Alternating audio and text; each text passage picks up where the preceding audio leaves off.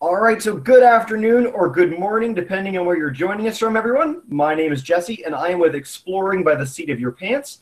For those who don't know, we're all about bringing conservation, adventure, and science into classrooms around the world. We're really excited because February is our month celebrating women in science and exploration. In the middle of the month, there's the International Day for Women in Science, so we're spreading that out over all of February, over 35 hangouts with amazing women from around the world. So thank you for joining us today and being a part of that, and hopefully for the classes, you'll be joining us throughout the month. Right now, we have 6 classes from across North America involved. One more might be joining us in a bit, but I'll give them a chance to do a bit of a shout out. So we've got we've got a group from Anaheim, California, over 60 kids from multiple classes. Hi, guys. I like how that went up and then down like a cycle. All right, we've got Mr. Chitaro's grade 9 from Windsor, Ontario. Yeah, hi, they're just on lunch. They're not here yet. They're coming. Okay, awesome. We've got Miss Olson's grade 5 from Rochester, Minnesota.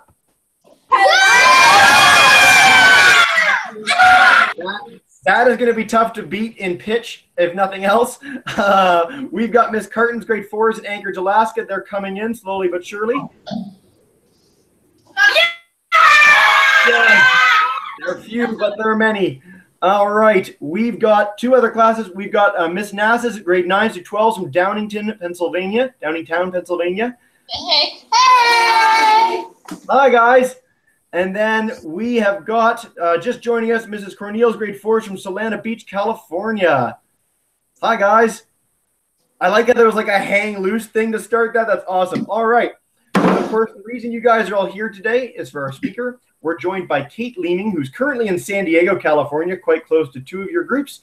She is one of the world's foremost adventurers and explorers. She has cycled across Africa, cycled around Australia, cycled through Russia and Siberia, and she's plotting this massive expedition to cross the entirety of Antarctica and is keeping from being exhausted by cycling on all the other continents, which most of us cycle to the store or to school, but Kate, that's too little for her. So without further ado, I'm going to turn it over to you, Kate. Thank you so much for joining us today. Oh, it's a pleasure, Jesse, and it's wonderful to have everyone there from all over North America. It's quite exciting. The first one I had to do was from Australia, and I was speaking at 1 o'clock in the morning, so it's nice to be speaking at 10 o'clock in the morning. Anyway, I'm going to launch into my program because otherwise we won't get through it, and I've got lots of pretty good photographs to show you, and some videos as well. So I'm going to go into screen share. Then I'm going to go entire screen and share. Let's just hope this does what I want it to do. Can you see everything? How's that? Not quite yet. We see one of the, oh, there we go. Now you're good. Good? Good, off we go. So I like to brand my expeditions as called Breaking the Cycle.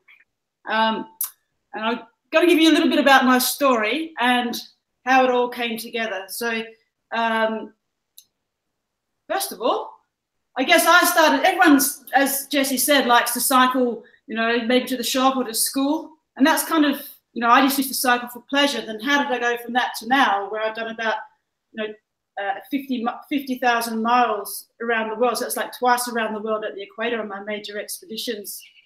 So, and obviously not always that easy. So that was going across the middle of Western Australia, where there was about 360, so 250 miles of that kind of stuff.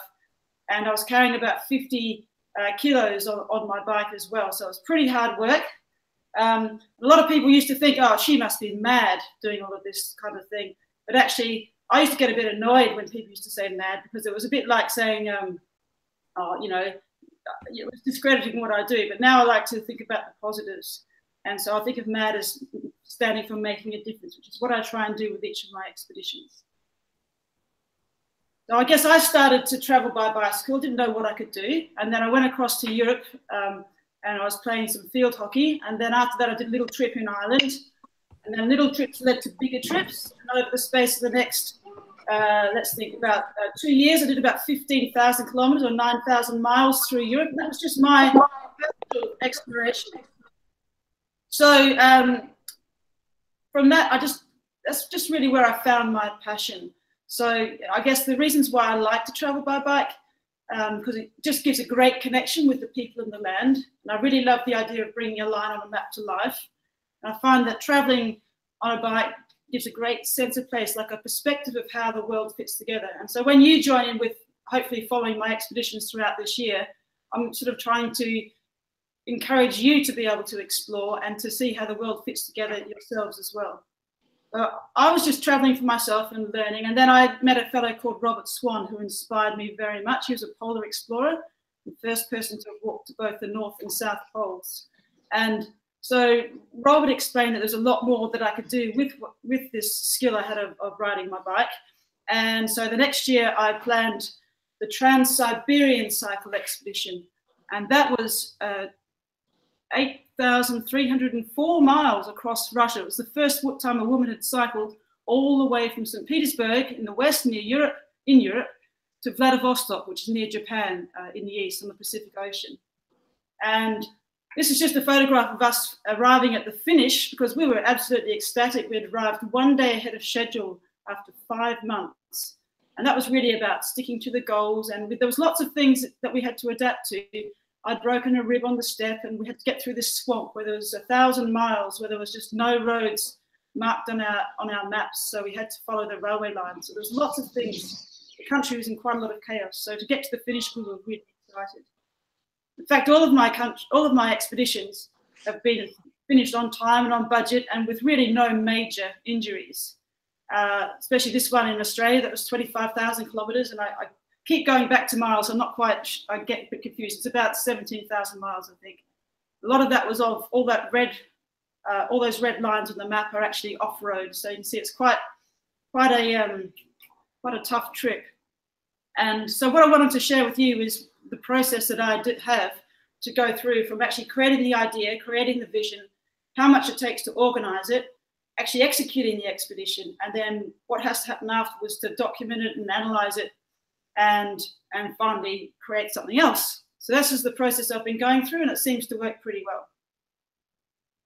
And so during my Australian journey, I had this idea about cycling across Africa. And, you know, I guess in the past, I was a little bit wary about cycling across Africa because there's lots of negative stories coming out, and, you know, it's a dangerous place and that kind of thing. But I really wanted to give it a go. I knew other people cycled there. And so I looked at maps of Africa, and I could see there was a lot of countries, especially going across from west to east, that had issues about education, and they needed to improve their education. So that was one of the reasons why I wanted to travel across Africa, to create this story and understand about some of the problems. So it wasn't just actually education. In the end, I chose to sort of learn about all the causes and effects of extreme poverty, and specifically what's being done to give a leg up rather than a handout. So the positives, and trying to find out all the good things that are happening in Africa. And so it took about 18 months to put all that together. That nearly killed me. I had to find 30 different sponsors. I had to sell the idea to lots of people. I had to find teammates who wanted to film it. So all these things, it's not just about getting on a bike. There was so much extra to put into it. And that's, a lot of expeditions don't even make it to the start point for that reason. So yeah, that was really tough. But in the end, I got there with a team, and this was me at the very start of that expedition. Very excited, actually quite exhausted, but really excited to be there at the start of that expedition. And with all this big adventure ahead of me, 10 months ahead of me, cycling through 20 different countries. So off we went. Now the team, because I wanted to film it, usually I travel unsupported, carrying all my bags. But here I had a team. I had Daniel, who started cycling with me. And I guess the main person that was really important here was the guy next to me in the middle, John, because he was coordinating all the vehicle support. So it doesn't matter how good a cyclist myself was, if the vehicle broke down, then you know, we had to work as a team, even though we were doing different things. So we set off, and very quickly we're into the most diverse continent on Earth culturally, and so much difference in landscapes and people. It was incredible. So this was crossing the border between Mauritania and Mali, a remote border, and we're just following little tracks. And I mean, these people had never seen a bicycle before. So you can imagine what I must have looked like, some sort of alien from outer space, I would have thought. And then, like, we were sitting under a baobab tree and minding our own business and having lunch, and these beautiful nomads came past, the Fulani nomads, and just these women, and they were really intrigued by us. Obviously, we looked a bit different. And the girls were initially a little bit worried about my friends, my colleagues who are all men, but when I got up, they didn't seem to be worried. So I went and got my camera out of my bag, and I took a snap of Daniel just to show my colleague, just to show them, you know, the back of the camera. And they really just absolutely said, you know, pick me, I'd like to have my photo taken. So I got all these beautiful photographs, and it was an incredible exchange between myself and a very different culture. And then again, up in, this is in the middle of Africa, in Cameroon, up in the mountains on the border between Cameroon and Nigeria. And we met some of the Koma people, and they're a very different group of people. Again, they almost live in a kind of a Stone Age culture. They don't, you know, they often just get out and wear leaves. So the women might go and pick leaves and wear them. That's what they wear, just around their waist. And there's only about 3,000 Koma left. But here I was sharing a little interaction, I guess, with this grandmother. And I mean, I'm eating little wild figs there, just little figs. And they tasted beautiful, actually. So, so that was just, there's lots of different exchanges with different cultures. Now, traveling through Africa, even though I'd love to stay with the people all the time, I had to keep moving because I had a time limit. I had to time the whole expedition to fit in with the seasons, to go along the base of the Sahara Desert when it's cooler, and then we had to cross the equator twice. So there was lots of different things. So I had to stick to a pretty good schedule. So I was doing about 130 kilometers a day, which is about 80 miles a day, give or take. That's kind of on average. Yes, we'd have days off, but I had to really be quite disciplined to stick to that, whatever the situation. So whether it was, you know, fell off, hurt myself. It's only really a skid here, but it was a bit of a nasty fall. So we just had to keep going no matter what. Mud, lots of mud in the Gabon and the Republic of Congo. The roads weren't too good there, but you know, six to 8 hours a day is what I tend to cover. And then a lot of people ask me, you know, did you ever want to give up? And it's a very common question. And the answer probably, for me, is absolutely not. You know, I had some tough times, but I guess what's really important is if you really are sure about what you want to do and why you want to do it, so sure of your mission.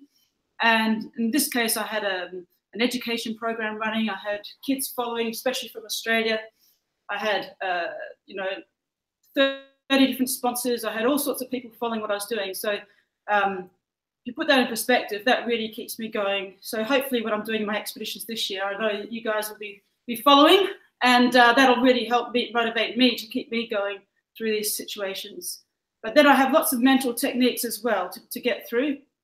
So about a quarter of the way into the African expedition, I've done about 5,500 kilometers. So I'd done quite a long way, but I still had 17,000 to go. And I'd been sick 3 times. I had a chest infection. I was going into the wind, and there was lots of sand in the air. And I was really, really low. But, you know, I thought of all those things, and then you have to think of, you know, how amazing is it going to be to get to the finish, to get across the Somali plains, and think about all those things ahead of me that I really am looking forward to explore. And then I'd work back, all the way back to, you know, that month, that week, the next town, that get through that next session, the next hour, and I break it right down to just getting to the top of the next hill, right down to just getting past the next post or the next tree. And what I guess is really amazing for me is to, if you can be really negative, but if you actually think about the positives and think about looking for the beauty in your surroundings. So this example, like in the Sahara Desert could be a really horrible place, or you can imagine that as being really beautiful. If you think of it as being really beautiful, you will get through. So you've always got to be able to think of those positives. Now, I was looking at all different types of projects during the journey. I visited 15 different projects, whether they're to do with education or other issues relating to extreme poverty, whether it's health issues, industry, agriculture, all sorts of things. But I wanted to show you a little bit about just one project. And in Burkina Faso, you know, girls don't get the same kind of opportunities as boys for education. So I was looking at that, and what I learned was it's not just about creating the buildings or helping in that way. It was more about educating the local people, the leaders, because they understood that if girls got educated, their communities would be much better off because the girls could earn more, they'd have healthier families and probably a smaller number of children, and so everyone would be healthier and better off. So once the leaders understood that, then basically, like in this situation, the girls and the boys were equally going to school and all achieving. And so hopefully, you know, like you know, they'll be tomorrow's leaders. So it's really important to get them all having a chance at education, just like you. And then going across, now I'm just switching right across to the other side of Africa. This is the stony deserts in North Kenya. And that was pretty tough going. It's about 400 kilometers of those stony deserts. Then into Ethiopia. I'm going to switch right across to the other side into Somalia. And in Hargeisa, which is the major city of a part of Somalia called Somaliland.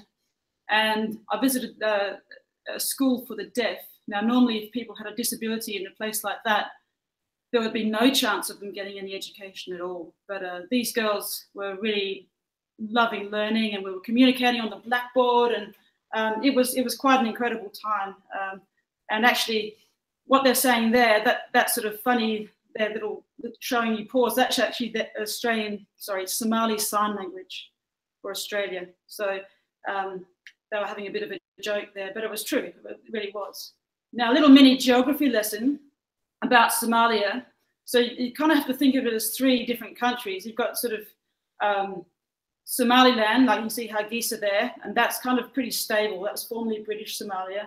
And then you've got southern Somalia. I can't do a pointer right now, but sort of the bottom part of that is where the capital, Mogadishu, is. And then the brown is Puntland, which is like a state. It's like the state of California or state of Alaska or whatever. So basically what I had to do was follow the main route. We didn't really want to go into southern Somalia because if you see all that green stuff, that was being controlled by extremists called Al-Shabaab, and we really didn't want to have to, like, that's dangerous. So I had the support of the governments of Somaliland and Puntland, and they provided lots of security all the way through. And they were getting, especially you see up that little bit of green up the top between Kado and Busaso, that was a conflict zone where there was actually a war going on. They're just trying to blast out the extremists there. So we had to go near that. So we had to kind of go undercover. So it's through Somaliland, through this buffer zone, which was a little bit tricky because that Somaliland and Puntland don't get on. And then last 700 kilometers out to Hafun, which is the most easterly tip of Africa. So a little bit of a trip here. So we're just taking you through Puntland. The president himself loaned us his very own soldiers to support us. We traveled with the soldiers and 2 bulletproof vehicles, which my cameraman and my sister, who was with us at the time, traveled in as well, and a couple of government ministers. So it's kind of an unusual type of cycle trip, this bit. And then heading across the plains at the finish, last 400 kilometers, starting to get quite excited. Arriving, this is the Hafun Peninsula, almost to the easterly tip. We just had to go up onto that mountain there and across to the finish. And this was pretty exciting because it was a massive thing. We arrived there 4 days ahead of schedule after 10 months, and it was a whole team effort. Even though it was me, the only one cycling all the way, we had all sorts of people with us. So I was pretty ecstatic. And yeah, it really, really worked. It took another 4 years to put together, write a book and put a film together. I'm just going to show you the film, a little trailer for it. So hopefully this will come through okay on your screens. This was a journey like no other, a world-first achievement. For me, it was a quest for knowledge and understanding. I rode 22,000 kilometers over 10 months across 20 African countries, facing just about every condition under the sun. My name is Kate Leeming. I'm a sports professional, an adventurer, and an explorer. On this ride, I had to confront the realities of some of the poorest people on Earth. I'd like to take you on that journey to witness these challenges. but also be uplifted by the spirit and the astonishing natural beauty which is Africa. Well, I guess I love to travel and see parts of the world by cycling, and there's no better way of seeing a country. You get just an incredible connection with the people in the land.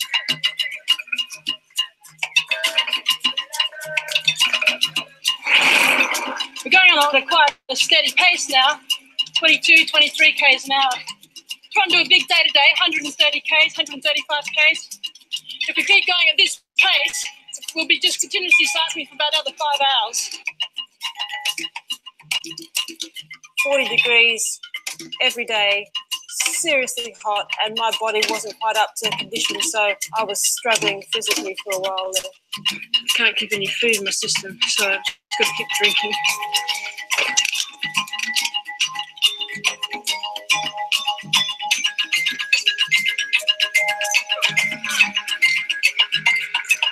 So much for shortcuts. Bloody hell.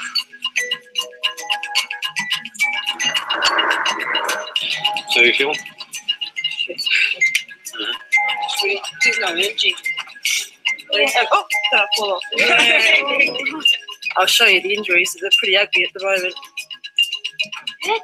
Yeah. This fellow here has just been sharing the shade with us, and while he's been sitting here, he's just made this rope. And it's simply just made out of palm fronds from the local trees here. I'm also very passionate about education and the importance of education in this world. We'll be able to teach family planning, we'll be able to teach all sorts of things, which will work towards safe motherhood. Maybe with time, things can change. So the rebels attacked them, they took their cattle away, they took all their property, they killed their husbands and their children.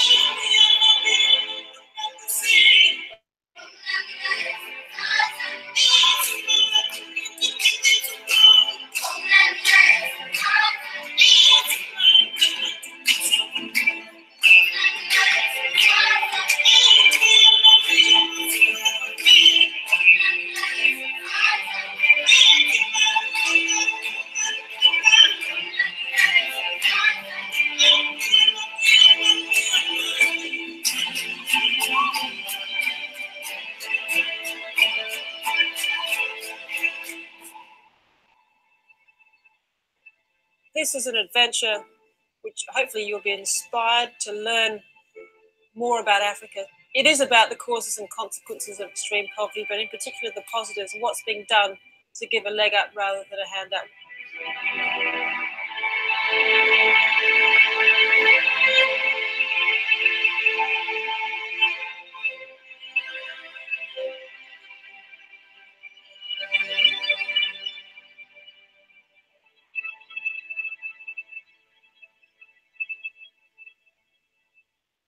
All right, so we get through all of that and get through to the finish and everything's successful. So what is there left to do? But after documenting everything is to create a new vision. And I'm going to run through this fairly quickly, but this is what I'm up to now, breaking the Cycle South Pole. And I guess, you know, I was always intrigued by Antarctica, but never before would it have been possible to even think about cycling across it. And then there was lots of, you know, different developments in technology and you know, people that tried cycling, and I just thought it was really possible. So coming from Australia, it's a bit like San Diego here, it's pretty warm. So I'm not very good at the cold climates. And so I had to learn how to get all the different skills to manage in the extreme cold and exercise in the extreme cold. And one of the first things I did was obviously try to research making the bike. And I ended up coming to North America and found this fellow called Steve Christini who made an all-wheel drive bicycle. There's lots of information on my websites about that, but it means that when the back wheel slips, the front wheel grabs, and it gives me a lot more grip, a little bit more like a four-wheel drive vehicle does. It doesn't make me go faster or anything, but I thought in the snow, when the surfaces are very soft, you need to have having the front wheel drive as well as the back, and obviously having big fat tires for flotation over the snow is really important. So I'm just going to talk through this a little bit, and basically I got together with a polar explorer called Eric Phillips and a team, Claudio Van Planta, who's a really great filmmaker, and we went up to Svalbard, which is a Norwegian island, like level with the top of Greenland, so 80 degrees north, and we tested out all of this equipment in the extreme cold. And it was really cold. It got down to minus 30 Celsius at one point. So that was a massive challenge. And from that expedition, we worked out that pretty much this is possible. We needed to develop some of the clothing and equipment much more. And obviously the main thing is to try and find the funding as well. So just quickly went through there. Just going to move you on. Northeast Greenland I did a couple of years ago, and again testing more equipment. Let's take you through those here. Passing polar bear tracks, obviously we need to be careful with what's around with polar bears and so on and so forth, taking all the precautions. You can see how hard I'm working, just going up a slight slope, even though the snow looks relatively firm. On a bike, that's pretty tough going, and those tires are almost 5 inches wide. Greenland was melting quite a lot at that time, a little bit earlier than we'd hoped, so it meant that the conditions weren't quite what we needed. Everything got a bit slushy towards the end, but it was an incredible learning expedition. And then last year, I went to the Canadian Arctic, up to the Yukon and Northwest Territory, to the top of the Mackenzie River Delta, and did a lovely expedition there. Again, that was cold. So here's us going out towards Shingle Point, with long channels, over the Beaufort Sea, out to Shingle Point. That's normally 4.5 hours on a boat journey for the fishermen.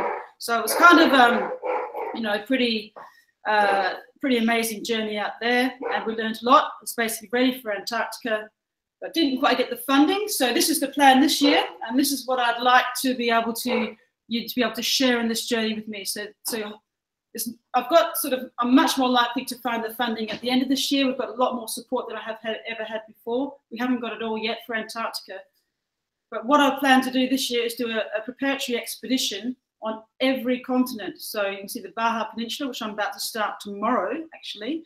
And then Iceland, that's straight after that. And then there's 2 expeditions in sand, because cycling in sand is similar to cycling in snow. So it's great for strength work.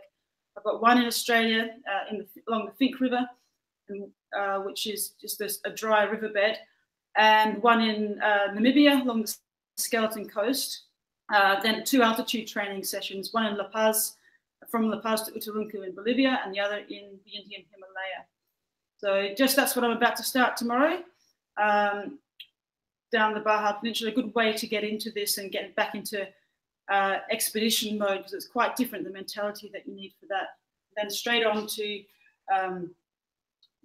Iceland after that. So you'll be able to follow those, and then later on, won't show you them all now, but basically the final journey is across Antarctica. We need to be able to cross the continent, technically just land, but I'd like to start, if I can, from McMurdo Sound out and go over the Ross Ice Shelf, up Leverett Glacier to the South Pole, and then down to Hercules Inlet.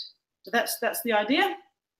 And this is how I always like to finish my talk. So if you are dedicated, realistic, and enthusiastic towards your goals, show a positive attitude, then you will achieve your mission. So if you can write that down or ask us later. So dedicated, realistic, enthusiastic towards your goals, show a positive attitude, and then you can achieve your mission. And then this is what we'll be doing. We'll be connecting with kids around the world, students. There's lots of activities on my new website, which launched this morning. And we'd love teachers to get involved and be able to register their classes, so we have a lovely world map in there, so we can see where you are, and check out some of the resources that it's only just starting. It's going to be developing over the next few months, but it's certainly a way that you'll be able to follow everything. So that is my story, and I guess now it's time for a few questions. Outstanding.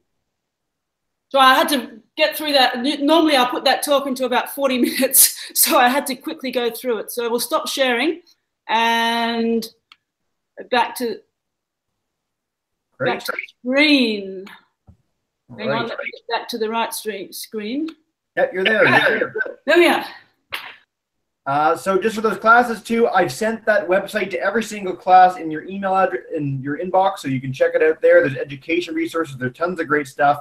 We'll also be updating throughout the year Kate's expeditions, so you can follow them. But for now, as she said, let's do our Q&A session. We will start in Anaheim. So if you guys have a question, come on up. Oh, yeah, we have one. Okay. Are they?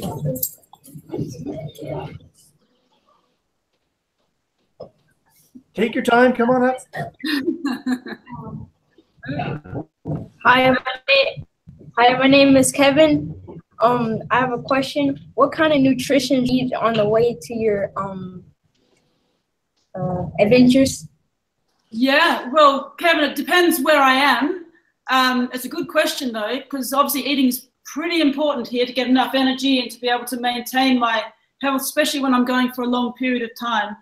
So I guess I need lots of energy food before I start cycling, and during the day I have to graze on lots of things, lots of bars or like fruit and nuts and things that are easy to eat. And then the breakfast would be kind of things like porridge or high energy. Again, lots of things that have long-lasting energy. Obviously, drinking a lot of water and fluids. Sometimes I like to have cups of tea too, because that helps boost the morale. And then at night, I also eat quite a lot of protein, because obviously you need protein to be able to recover properly. So protein is really important. And in the cold, fat and oil is pretty important, because that keeps you the warmest. So I've got to have a balance of all of those things. In Africa it's a little bit different, because we had a vehicle that we could buy some things during the journey, and we'll keep them in the vehicle. So it was easier to control that kind of thing. But obviously down in Antarctica, we have to be really well planned, way ahead of time, because we just can't pop down to the shop to get something we've forgotten. So we have to make sure we have everything with us. I'm on this trip in the Baja. It's bike packing, so we can't carry that much. So we have to carry a little bit of food, and we have to know where the next place is that we can get food. So sometimes we might be carrying, a couple of days worth of food with us, and plus fuel to cook the food, all that kind of thing. So there's a lot of planning, and we have to carry lots of extra water to places. So we've got bottles, and then we've got water bags.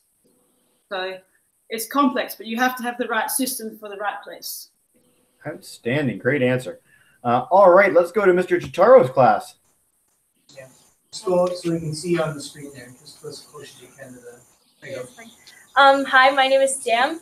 My question is, how much money did the overall trip through Africa cost? Africa?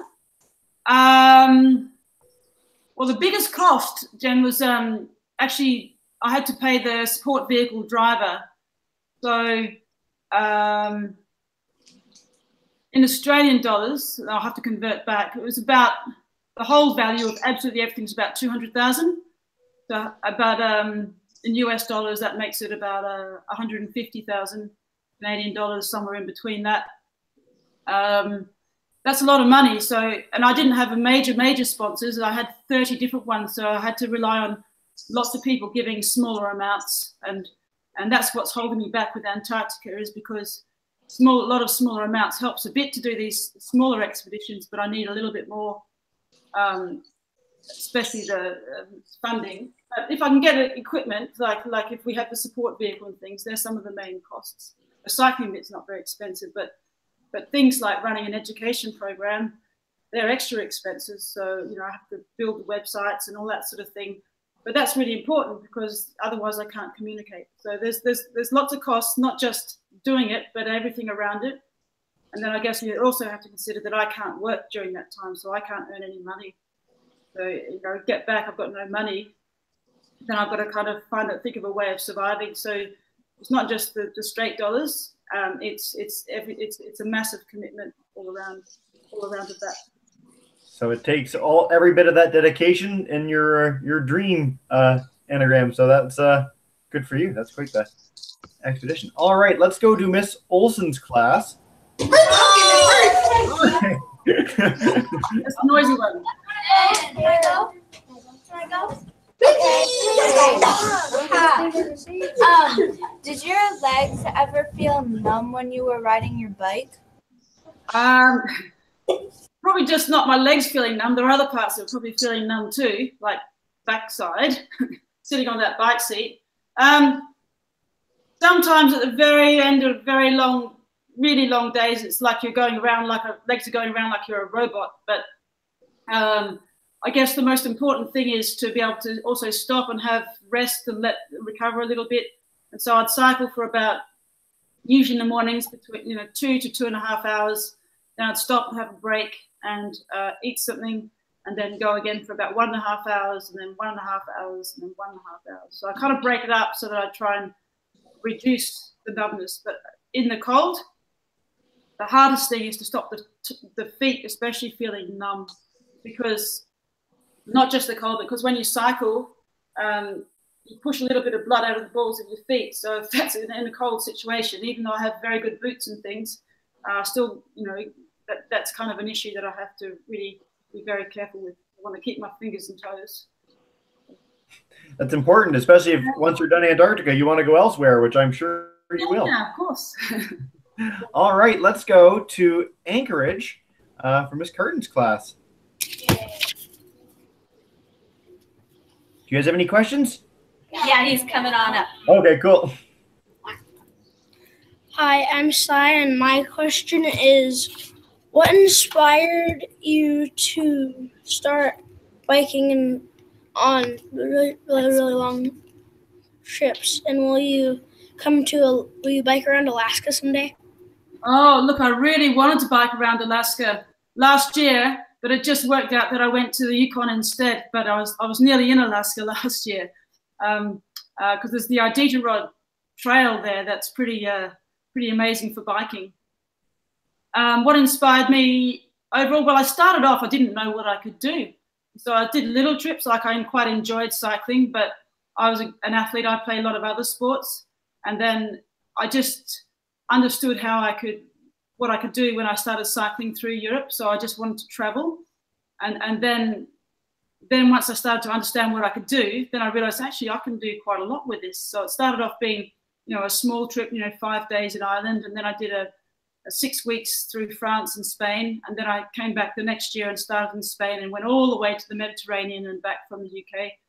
So it kind of got bigger and bigger as I got more adventurous and decided to do a lot more with the journey. So that's how they become these big epic trips.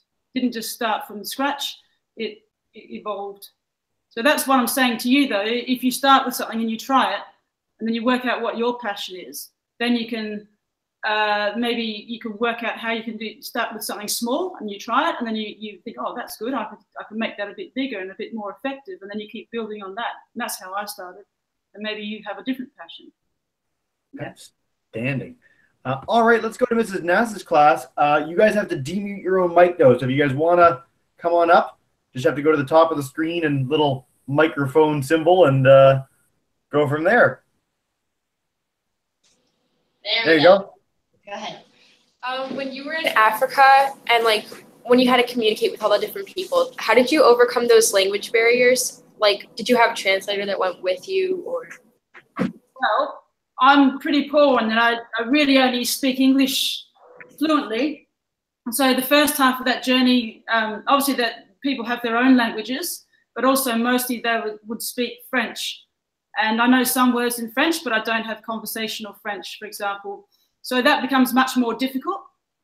So there are ways we can manage. And in certain places I had, like in Mauritania, I had a fixer. So he spoke Arabic, French, and English. And so that helped us get through. So usually when there was a place that we needed some help with, especially security, I employed someone to stay with us for, whatever it was, and would learn more that way. Obviously, the second half of Africa, most of it's English speaking as well, so that made it easier. So because of the colonial effect on Africa, actually, the language becomes a little easier. We don't have to speak, you can speak English, French, and in Angola it's Portuguese, but so it is difficult, but actually traveling by bike, you break down barriers quite well. So people, because you're out in the open and you can communicate in other ways and smile nicely the right time if you really can't speak, and lots of gestures and so on. So yeah, it's not easy. I'm going to skip down the Bar Peninsula. I don't speak Spanish, so I'm sure there'll be some English speakers there, but we'll have to learn a few more words between now and tomorrow. And if you have any leftover tea for boosting your own morale, you can share it, which is good too. That's right. Absolutely. Yeah. All right. So let's go to who haven't we hit yet? We haven't met Miss Corneel's class. If you guys could demute your own mic, that would be great. And then you can come on up. Yeah, take your time, guys. Sorry for the trouble. I wish I could do it from here. Just, yeah, top of your screen and this little microphone symbol. Thank you. There you go. Hear you. Have you cycled from west border to east border of every continent? No, but maybe by the time I'm finished, I might have. So think about it. I've done through Europe, and then I've done all the way across Asia, because obviously Russia, from all of Siberia is Asian Russia. In Australia, well, I've done more than that. I've been to the most northerly, southerly, easterly, and westerly points, and all a bit in the middle. You think Australia's about the same size as mainland USA, so it's a pretty big journey, 25,000 Ks. Africa, obviously the most westerly, the most easterly tip. Antarctica, that's what we're aiming at across the continent. And I have North America to cover, don't I, and South America to cover yet after that. Coming up soon, by mid-2020s, you'll have it done. Cool. Yeah.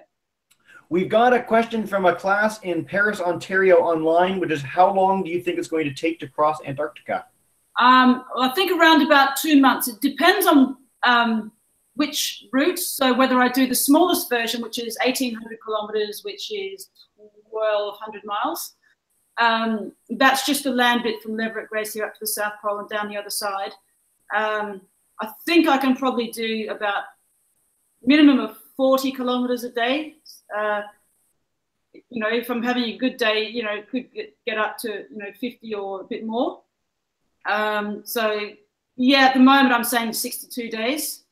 Across the ice shelf, it's flatter, but sometimes the snow could be softer. So I'm aiming to follow there's a traverse, the American bases between the McMurdo Sound and the South Pole, do a traverse, like an overland traverse 3 times a year with heavy vehicles. So they have a route, which that's what I'd be planning to follow. So it still could be soft, it still be hard. I'm not, you know, but that makes it potentially more manageable. And you know, if I could do 60 kilometers a day, if it's a bit more manageable, that would be good. But that's why I'm doing all the testing as well. But you know, at the moment, I'm thinking 2 months. Excellent. All right, so I know that sometimes when it gets to be the 45-minute mark, it's tricky for some classes and they have to go. So if we'll do a few more questions, guys, and then we'll wrap it up. So we'll go back to Mr. Chitaro's class for now. You guys have a second question? Yeah. Oh, wait, can you hear me? Yep, you're good. Oh. How much physical preparation did it take for you in order for you to be ready for Africa? Well, I always plan to be really fit by the time I start these things, but putting it all together is an absolute nightmare. So I have a lot of strength and built, like I know what I can do. But then, you know, leading up to it, it's kind of like anti-training, because, you know, I'm working around the clock pretty much trying to coordinate everything and traveling. So actually when I started that African journey, I was exhausted. So, you know, sure, I've tested, because I have a knee injury that I have to manage, that I've had for about 20 years. So it's not a perfect world, but I have to make sure that before I commit to doing these journeys, that my body's in good health and that my knee can cope with it. And I have to have a plan the whole way through.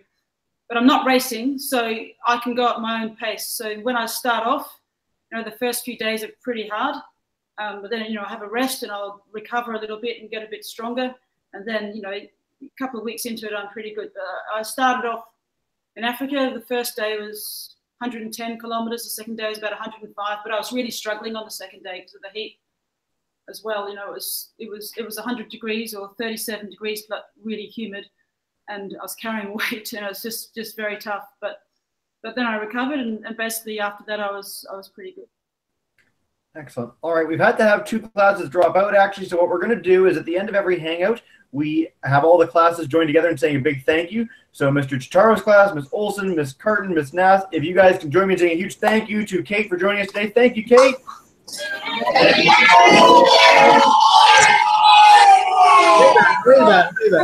Awesome.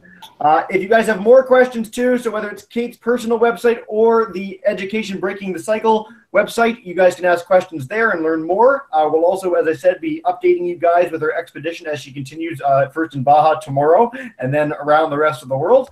And Kate, thank you so much for joining us. That was wonderful. It's a pleasure. It's always good to talk with you guys. It's all good. So make sure that the teachers also to register on my site so we can have some lights around of North America. That makes sense. There's a map.